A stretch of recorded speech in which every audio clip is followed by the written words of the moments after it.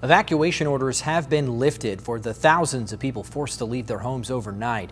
As ABC 10 News reporter Mimi Alcala shows us, people grabbed what they could and then waited to see what would happen next. It's amazing how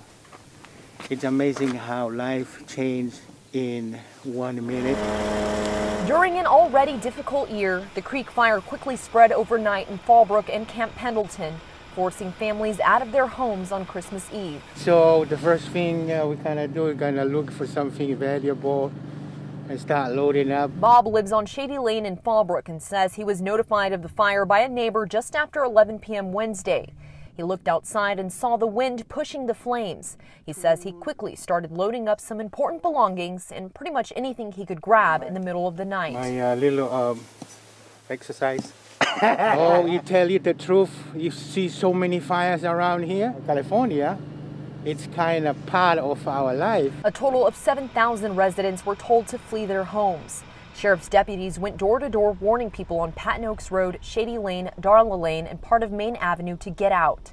At Camp Pendleton, evacuations were ordered at Duluth Housing, O'Neill Heights Housing, and Lake O'Neill Campground. While the Duluth housing area, neither one of the housing areas is threatened right now, out of an abundance of caution. In other words, we don't know what the winds are going to do. We don't want to put folks in wind shifts, and then we've got really bad problems. At 2 a.m., the Red Cross set up a temporary evacuation center at Fallbrook High, providing snacks, services, and information to those impacted.